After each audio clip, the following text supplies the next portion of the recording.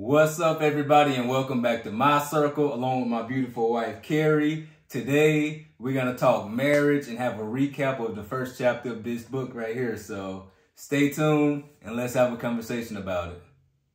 Oh, I couldn't wait to share this one. Any moment, he would take you from waiting on it to walking in it. Love you, babe. Love you, girl.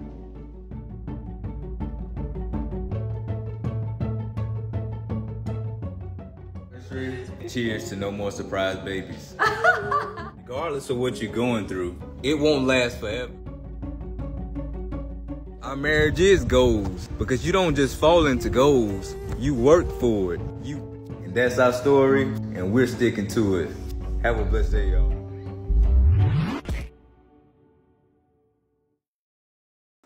Okay, I know it takes a moment to load, and so I already linked the book that we're going to be talking about today. If you were on our other live videos, you would see that we did say that we were going to do this. And somebody asked us to go live and do this. I was like, okay, we're doing this. Live. Yeah, live. So if you are joining us live, I want you to comment where you're from.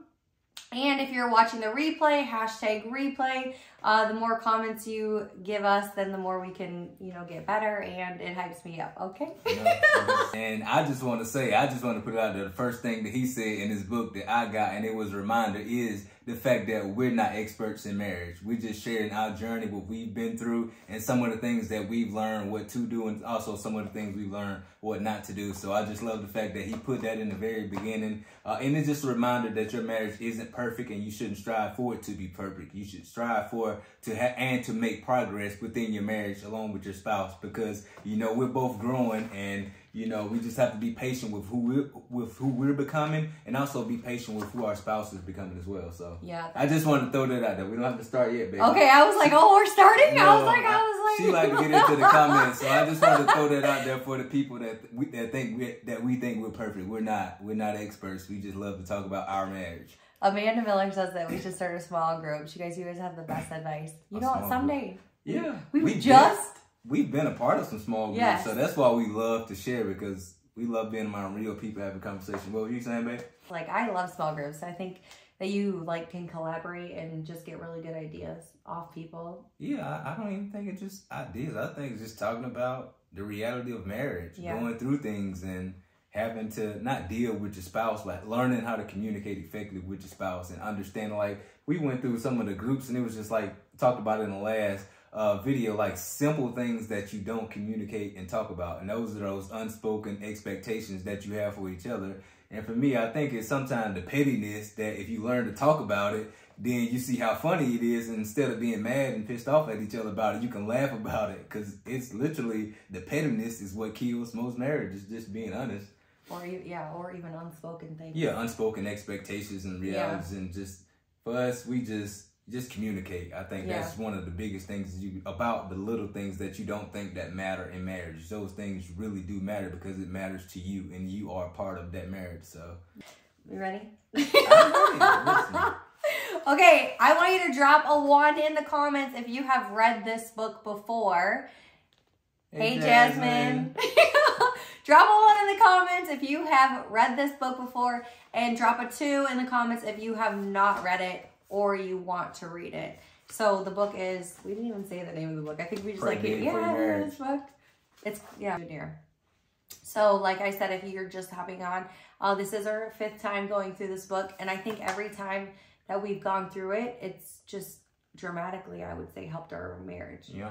Okay. We've been through it majority of the time with other couples. So this is our first time just doing something different, but we wanted to actually still invest in our marriage, because we've been married 7 years, and for us to go through it 5 times, that's 5 different seasons of life for us. So it's just great to just dig back into something that have been effective in your marriage, and also just want to share it with the people that may need this, or people who've been asking us like, why does our marriage look the way it do? And just a reminder that it's not by accident. It's about us investing in our marriage along with other people who decided to invest in their marriage as well. Like she said earlier, it's about getting different ideas and things that we can implement that works for us, because what works for us may not work for you, that's but you true. can take it and you can twist it and you can bend it and you can make it work if you think it's a like great idea or whatever the case may be.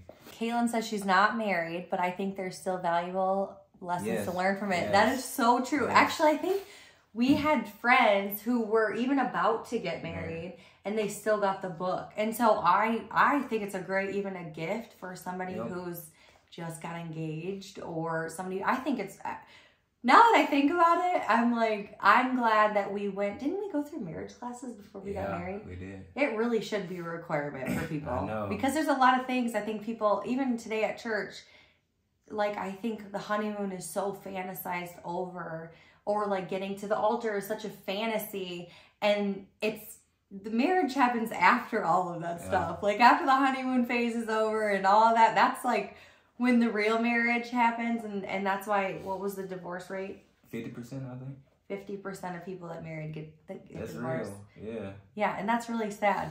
And so I think one of the ways that this book says is they did some studies, and prayer actually is like the #1 thing that can change your marriage. Yeah, being open and honest. I think we pray together, like, and you pray for me sometimes, and I'm like, why she think that about me? And it's like, it's not that she think that about me. This is what she's praying because that's what she wants to see in you. So for me, it just, a lot of times, don't be offended by what she's praying. It's not like she's saying something is wrong. She just see an area of weakness or area that she see that you can use some Jesus in. So for me, I had to come to that understanding and not being offended by what my wife is seeing, because her perspective and viewpoint is just that. She see things about me that I can't see, and those are probably some weaknesses and some things that, you know, that's why God said, like, I'm gonna make you a suitable helper. Like for her, she is my helpmate. She's not, you know, she's my spouse. Like I tell people all the time, marriage isn't 50-50, it's 100-100. So I need her just as much as she needs me. So sometimes I have to tell myself, like, God gave me this beautiful woman for a reason. You don't have it all together. When she's telling you something, you have to understand, like, that means you don't know it all. And it may be wise of you to listen to what she's saying, because she see things from a different perspective, and she see things about you that you can't see for yourself. So I think sometimes we just have to let our guard down and just be willing to do things different if we want to see differences in our marriage. Oh, that's so good. I know. I know. I was like, oh, that's so good. Do things different. That wasn't even come from the book. That didn't come from the book. I gave that to y'all for free. That was so good. I know. Okay, this is the first chapter. So we're going to come on and be doing this after every chapter. So if you haven't gotten the book, definitely, there's a link in the comments. Grab the book. And we suggest doing it with your spouse. With your spouse. Get 2 books. And I read the chapter by myself and I highlight. And then I get the chapter and I highlight what sticks out to me. And then we come together and we talk about that chapter. Yeah. And then every year or whenever we redo the book, we try to take a different highlighter. Different color. Yes. Or something. So you can kind of see like, oh, wow, is this still relevant to my marriage right now? Or do I need, you just highlight different things in different seasons. Different things speak to you in different seasons. And I think there's some things that you probably didn't need to see in one season that you're going to need to see in another. Somebody talked about they're not married. And for me, I tell myself all the time, just think about a tool man. He has on a belt, and anytime he comes in to do a job, he has different tools for that job. So for me, it's always about equipping yourself with the tools before you need it. Because when you get into marriage, if you're already going through this book, then you already have the tools needed to combat some of the things that you're going to go through in marriage. And I always say, like, when I think about my kids, is I want to fill their moral warehouse so that when they're old, they can pull from that. So they have things already stored up. They have wisdom. They have knowledge. They have a true and real example of love look like. Love isn't a feeling. It's a commitment. So when they see their parents and they see us committing to our marriage, so when they get older, they understand, like, I like this person, but am I willing to be committed to this person? And understanding, like, what commitments take. So for me, it's about filling your moral warehouse, filling your warehouse up here with things, and filling your tool belt with tools so that when time comes, when you need to fix something, then you have the necessary tool to fix that thing. So for me, this book is a tool. And if you're going through something in your marriage, all you have to do is pick up the tool and let this tool help you fix that thing that you think are broken, or that thing that just may have a leak in it. So I think many times people get in trouble because they don't have the right tools. They're trying to come back and fix things with things that don't fit the situation, that things that can't help in a situation. So for me, this is a tool that has helped us fix some leaks within our marriage. It isn't perfect, like I said, but it helps us not to just patch things up, but go in and do the repairs that's needed so that we can continue to build on our marriage and not let those same leaks keep coming back and repeating itself. So for me, like I said, this is a tool, and that's why we've been through it 5 times, because it is a valuable tool. And if you can just continue to take these things and actually, like a tool person, if you hire somebody to do a job at your house, you want them to do it right. So when we read this book, we understand like we're hiring ourselves to work on our marriage. What we want our marriage to look like, we have to invest in that thing. So for us, this is a tool. This is an investment for our marriage, and we know it's going to fix our marriage. Not necessarily fix because it's broken, but it's going to allow us to just prepare ourselves for things to come, because life happens, and some of the things you can't avoid, but some of the things you can't be prepared to handle when it do happen. Okay, so what that just made I know that just made me think about, you know, that there was like a famous book writer, and they had a marriage podcast. Oh yeah. And then they ended up getting a divorce, and everybody was just like, oh my gosh. And I think that for us, well, I mean, that was last year, I think, but that was like a wake-up call years ago. To be like, oh my gosh, if you're not working on your marriage, then you're working on your divorce. So we like made sure, we're like, okay, we need to do a marriage thing or whatever. Yeah, and so you gotta make sure that you're living out what you're talking about. You're living out what you're preaching about, because like I said, life will come and life will test you. And like I said, what happened in COVID, like the preacher said today, like it exposed us. It exposed people in the way, like this is your real reality, not what you're telling people, not what you're putting out on social media. When you have to sit down and deal with yourself, like this is, your true self is going to come to the forefront. So for us, when these things happen, like you said, you have to be building on a solid foundation, because when the storms of life come, it's going to blow regardless of who you are.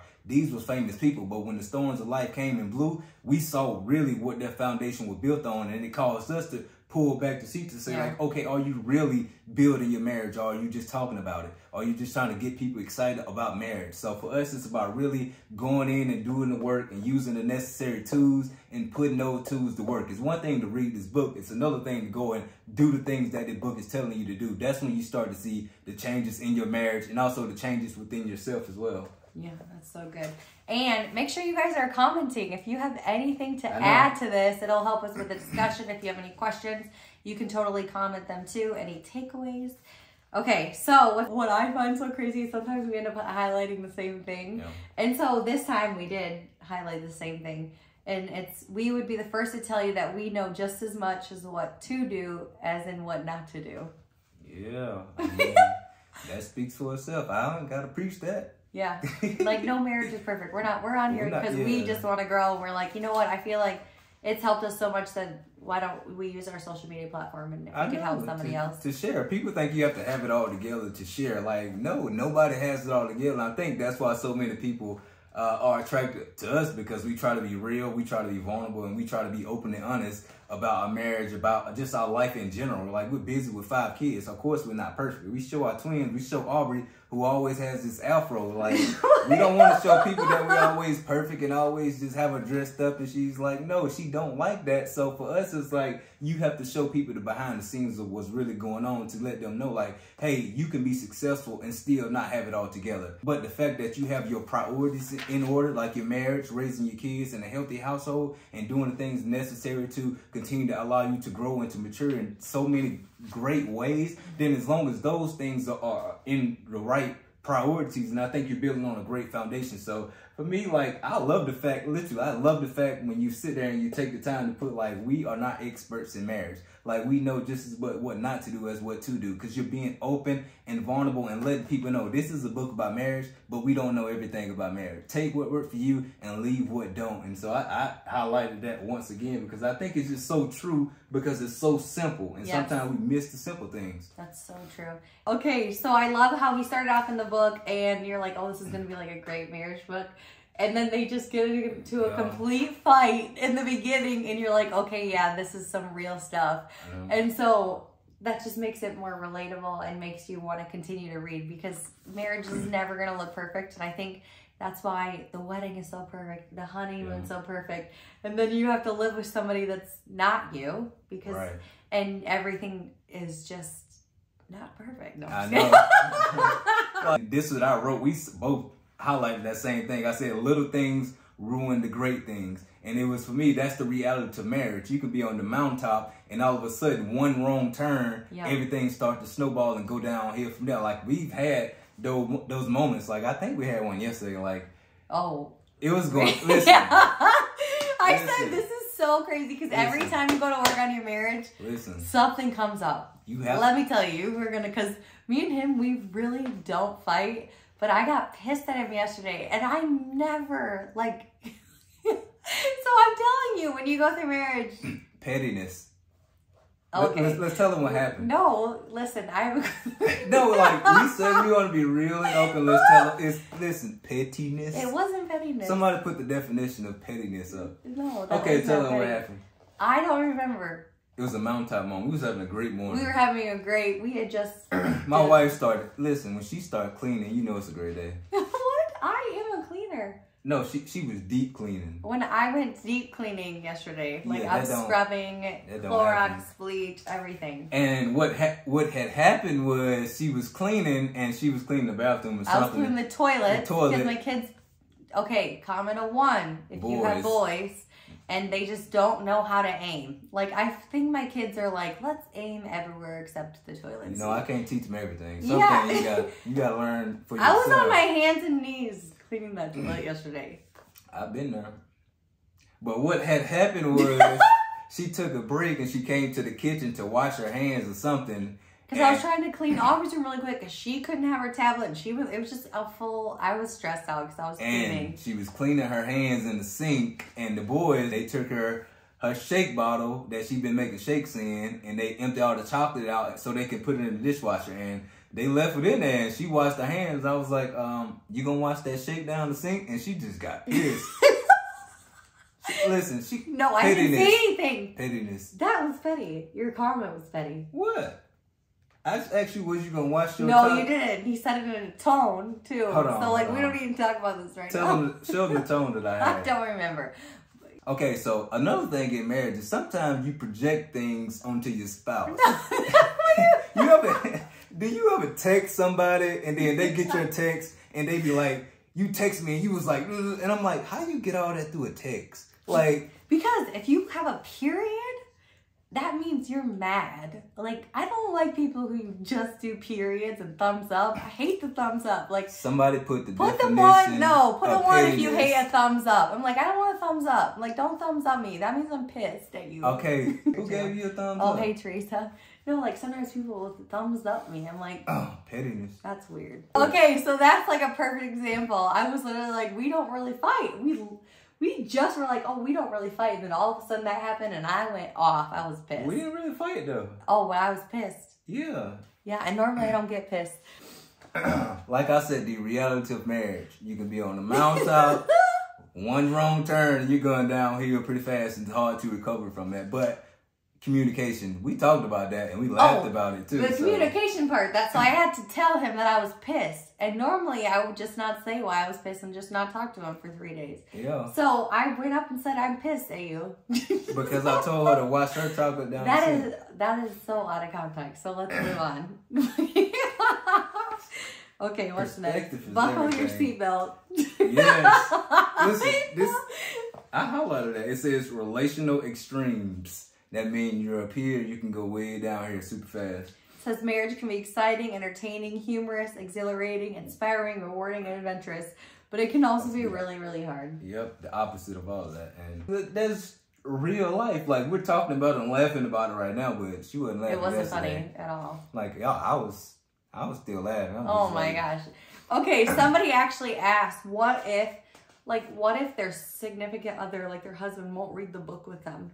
I think you still have to read the book. For me, it's not about one or making your spouse do something, but I think if you're doing something around somebody for long enough, then eventually, and you're just talking about it, thinking out loud to yourself, I think sometimes you just have to be proactive. And if you want to do this book, and I think you just have to do it anyway. If they're your spouse, I think they would sit and listen at the least. They may not want to read it, but they would sit and listen to you or hear you talk about these things. So for me, I think it's just about being proactive, not trying to force them to do something, but still doing it around them, just making it something to like a date night or whatever the case may be. Whether it's, listen, This didn't take long either. Listen, it's 7:49 right now, so the third NFL playoff game come on pretty soon. But I'm gonna sit in here and talk to my wife because her dad owes me $100 from the Vikings losing today. So they lost. Like it's a football game going on today. They may want to watch it, but start out the game watching the football and then start talking about the marriage book. Use moments like that doing like around things that they love to actually talk about some of these things. So I think you just got to really get creative and also just keep it simple. And like I said, at the same time, don't try to force it on those people. When I first started out my personal development journey, my wife didn't force anything on me. I just started seeing her with different mentality, different mindset, seeing the people that she's surrounded with. And I just got close enough to the fire that, you know, the embers start hopping off and getting on me. And I was like, I need to start growing because I don't want to get left behind. Like, I need to start investing in myself. I need to start doing personal development and read these books and surrounding myself with people, like-minded people like my wife are doing. So it inspired me to step outside of my comfort zone, outside of my shell, and start doing it for myself. And that's when I discovered something different about me. And it wasn't the fact that she wanted me to become something. I wanted to do it for myself. And I also wanted to do it to become a better version for her because I knew she was growing. And I knew she was either going to outgrow me or something else. But at the same time, I knew I had to do my part. And I had to, like I said, marriage isn't 50-50. It's 100-100. And all you can do is do what you're supposed to do. And that's your best. So that's so good. You know, I like this one because it's so true. Marriage is so challenging, or because so many forces seem to be vying against it. Yeah. That's what I said. I said, once you pick up this book or you try to start growing, I think that's with anything, though. When you try to start... Resistance. The pastor said it today. Resistance, being challenged. When you want to stretch and do something. Think about a rubber band. Like, I had a band here. Like, it's good as long as it's right here. When I start to stretch it and grow, like, I can put it around my hair and it's going to fit. But think about me trying to put this around my hair right now. It isn't going to do nothing. It's going to have to stretch and so it can fit the circumstances that it's supposed to be in. So same thing with us sometimes. Sometimes we just want to like grow and be successful and just have all these amazing things, but we want to stay like this. It's like, no, you have to grow and expand so you can like allow these things to come and be within you so that you can stretch and come up to the environment that you want to be in. Same thing with your marriage. You have to be willing to grow and to stretch. Yeah. And for us, like I said, like, she was pissed off, but at the same time, it was a reminder to let us know, like, you still have these little issues that you need to work on. You might have to fight a battle more than once to win it. So because we read this book 5 times, don't mean we're going to argue about little petty things. Like, you're still going to talk. It's still going to happen. But how are you going to respond to those things? Like, yes, she said it right away. Like, I'm pissed because you said that. And, like, if this was, like, 2015, like, we still ain't talking to each other. And we probably still doing it Zoom. So we've come a long way because we're talking about it and we're responding to it and reacting to it different. Like, we're laughing about it right now, but you think a couple years back, like, we wouldn't be laughing to about a week from now because we see how petty it was. So I think the growth just forces us to grow and understand, like, you have to go through things because it's going to draw you two closer together. Even though it may be petty and you don't like it in the moment, like, you still going to grow because now that you see, okay, like, I probably should have just washed that chocolate down myself. And I ended up doing it because she didn't do it. And I knew she wasn't going to do it because she stated to me, I'm pissed that you said that because you see me wiping these toilets that your little boys keep peeing on. Teach these boys how to aim. That's what she was saying. She wasn't saying that, so I'm not going to project and say that's why how she was feeling. All she was saying, I'm pissed that you said that when you could have just washed it down maybe. So just the fact that you can't communicate, and for me, it's just us recognizing, okay, we just picked back up this book. We haven't fussed about anything in a long time. Seriously. And all of a sudden, we're arguing over something this petty. Like, that lets you know, like, okay, let the battle begin. It's not me versus her. Yeah. It's us versus everything that's coming against us. So, chocolate in the sink, you know what I'm going to do? I'm going to wash you down myself, and I'm not going to ask my wife to do that while she cleaning up pee around these toilet ramps no more. So, sometimes, like I said, sometimes you just got to react, and that just comes with maturity. Like, I probably wouldn't have responded this way 5 years ago. It'd have been just, okay, you want to be pissed off? I'll be pissed off with you. Yeah. And we'll just be going at it, just walking around the house, bumping into each other and not saying nothing. But that's not happening. We're actually laughing about the situation right now. That's so funny. Okay, Jasmine says, growth helps with learning to communicate and listening as well. Listening and understanding. Yeah. Understanding where that person comes from and also understanding how they feel and trying to get to that. I think we did that marriage course that one time, and I thought that was the greatest advice that we got. Dialogue, having a dialogue. So basically, you feel a certain way when you're in an argument or you're upset about something, you have to try to get your partner to feel that exact same way. Through circumstances or situations that I've been through, and I'd be like, oh. Like he could relate to. I can relate to, and it's like, oh. It's harder than it looks. I know it is. So like, let's try to make an example out of it. Because that is like, listen, this changed everything for me because it took it literally put me in her shoes. And so now, like, I probably can't feel how she feel with what she's going through, but like I said, making it relatable, I'm like, oh, you feel like that? Like, yeah. Oh, like, so this is a really, really good tool, you guys. It is such a good tool, but it's not really easy. You have to really think about it. You have to think about it. Let's say, like, I'm really, really excited about something. Yeah. I would say, remember when you won the championship. Oh, yeah. And, you know, you guys just scored that final touchdown, and how did you feel in that moment? Game, excited, like everything is coming to it. Like you're on top of the world. Yeah, like, that's how I felt. Yeah. Oh, dang. Yeah. You was that excited? Yeah. Dang, what's champagne, that girl? Champagne? Yeah. But you try to get them to feel how you feel, and then they're like, "Oh my gosh, that's how you felt," and then you feel differently. Like just being like when she was in the hospital and going through everything, thinking she's gonna die, and how sad and depressed and all that she is, and she'd be like, "You remember how you told me you felt when you lost your mom?" Oh. And I'm like, "Oh, like that's how you felt." Like I know how that feel. So like it's getting me to relate to her through my own experiences. Like, oh, like you start seeing that person in a totally different light. And like I said, that right there changed everything for me because it made me like more human, and it made me feel more empathy towards somebody like my wife and some of the things that she was going through. Yeah, that's a really, really good tip and a really good tool. Yeah. That's a good tool to have in your tool belt. It is. Especially when you're going through things like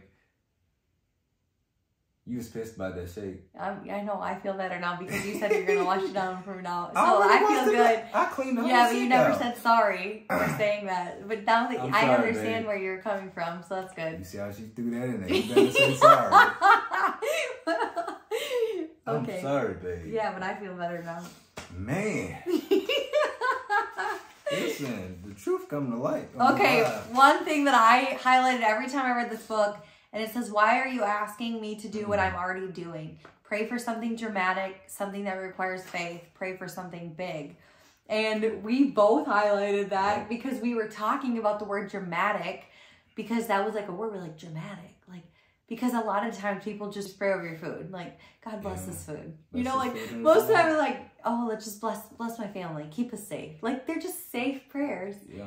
And I am totally guilty of that. Like, I think I fall into a safe routine sometimes, but I'm like, wow, we really got to start asking for something more, you know? Yeah. It's like you're saying, like, you being dramatic about it. I think about my kids, like, if they want something, like, babies, you know what they do? They get very dramatic, and all of a sudden, like, you stop everything you're doing because you want to see, like, are you all right? Like, that's how God want us to be sometimes. Just get dramatic, not dramatic like our kids, because you know what? That's called attention. That's called wanting attention, what they be doing. But like I'm saying, that sense of like just being overly dramatic, and you're just like, even though they can be faking that's real to them. Yeah. The fact that they're crying out is like, no, I really need you to come, and I really need you to help me. I really need you to do this for me right now because I want it. And I think that's how God wants us to pray sometimes. Just be dramatic before him. Pray for these things for your marriage. It's like somebody said, like, what if your husband don't want to read this book with you? Get dramatic about it. God, like, open up his heart. Like, don't be praying that he change him and he do all these things. Like, don't pray these things. Pray that he may see your word in a new light. Pray that he may be surrounded by godly men who just start to pour in him and show him what a godly life look like. God, surround him with such amazing people at his workforce that, like, his communication start to change. Like, everything that he brings home start to change. That he start to see you in a new light because of the great friends that you surround him. God, I wish you would just break the yoke of everything that's holding him back. I wish you just break the yoke of silence that he had to suffer within. God, just open up his heart and open up the wounds that's been keeping him held captive, and just let him start talking to me in a new way. So for me, that's like when you say dramatic, like, talk about those things. And I think once you start to pray about those things, like you said, you start to see the changes. The one book that my wife says she don't like anymore because I was thinking about that today. She started praying. She started praying from this book and literally. Absolutely not. Never read the book. It's a great book. And it's crazy because he literally talked about in the book. He was like, most people pray to just bless the cheeseburger. And then I think he said, pray that God would use you or something really dramatic. It's, Dangerous Prayers. Oh, that is a dangerous book. Dangerous Prayers. Listen, I think it was said in this book, it said most people pray for a breakthrough, but they don't want to be broken. Ooh. And you have to understand that comes along with that breakthrough because you have to literally physically break through something. That means if the glass ceiling is right here, like if you want to break through, that means you have to go through that glass ceiling, and it's gonna hurt, and you're gonna think you're gonna bleed out, but you're not. You're gonna elevate to a totally different level, and you're gonna be something and someone you wasn't before, and you're gonna have strength and everything that you didn't have before because you have broke through that glass ceiling. So many times what my wife went through, like she prayed to have empathy. And it took her like literally almost dying to get that empathy. And now she just have empathy for everything. Like she used to always say, like, I just don't have empathy for anything. No, I said I just don't feel. I don't feel deeply. Like I do feel love and stuff like that. But I'm saying like, everything was an excuse to me. I was like, oh, that's an excuse. Like because I was so business minded and everything, which I still am. Yeah. But now I can relate. Like I can relate a lot easier because of what I've been through. Yeah, so. and man, that changed her perspective. And literally, God answered that prayer because she was praying dangerously. It's like, God, do this, and God went over and beyond what she was asking for. So I'm not reading that book again. Okay, I love it. So this is what I also said. As my prayers became more specific to God, so did my answers from Him. That's so good. Because God is ready to do kingdom level things in your home. Are you ready to ask Him for them? Ooh, yeah. Because I don't think He's just gonna do it.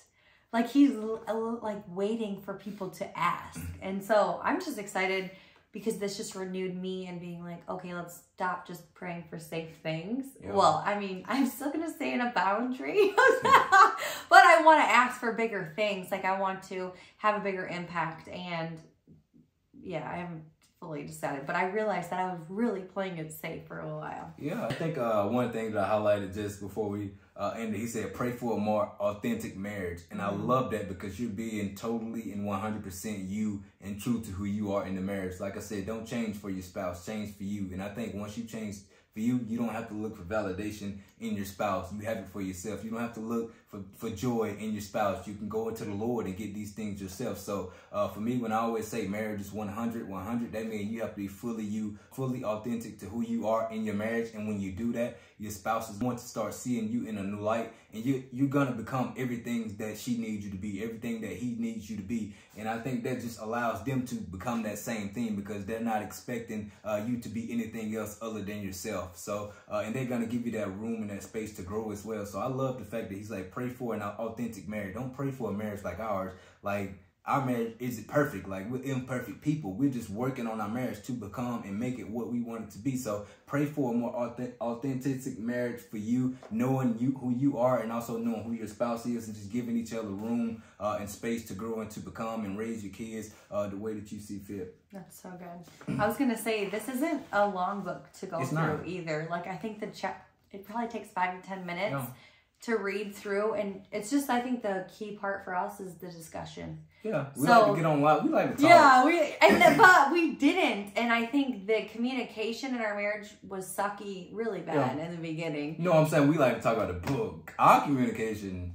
No, before I would say, there was none. I mean, it was minimal. But if we got in a fight, we would just not talk for 72 hours. And then we wouldn't even talk about that. After that, we would just completely brush everything under the rug. And so, let's do a little makeup. What? So let's do a little makeup. I don't get it. You know makeup. Oh. We wouldn't talk about it. It was makeup. Oh my gosh. Oh my gosh. We didn't get 5 kids by just looking at each other. Oh my gosh. We had some arguments after the shutdown. And so I would tell you, if you haven't prayed with your spouse, that what's cool about this is it has prayer starters. And then it literally has the prayer for you. Yeah, so you don't have to just like come up with your own thing. Because I feel like I used to be like, I don't know how to pray.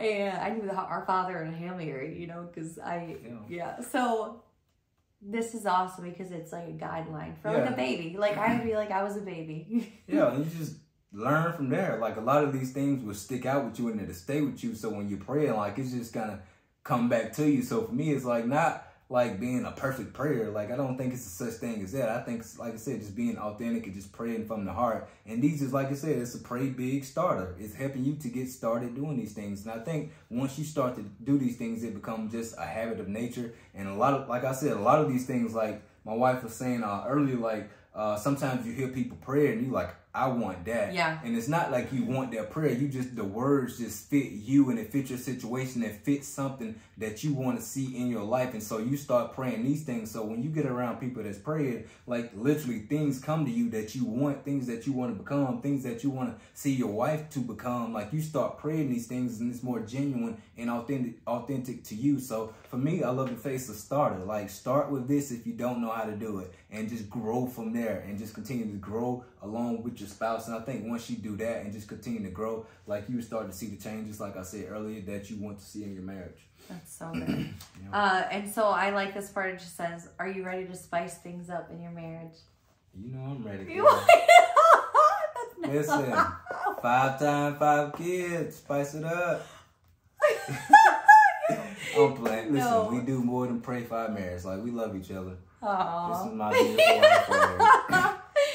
So, all right, I'm gonna quit joking about that with you guys. If you had fun on this live, I want you to drop us a comment. Let us know your takeaways from chapter 1. And if you still haven't gotten the book, I did comment the link. That is the first comment on this video. And so go get that. Read it with your spouse. It doesn't take very long, like 5 to 10 minutes. And then we'll be coming back soon for chapter 2.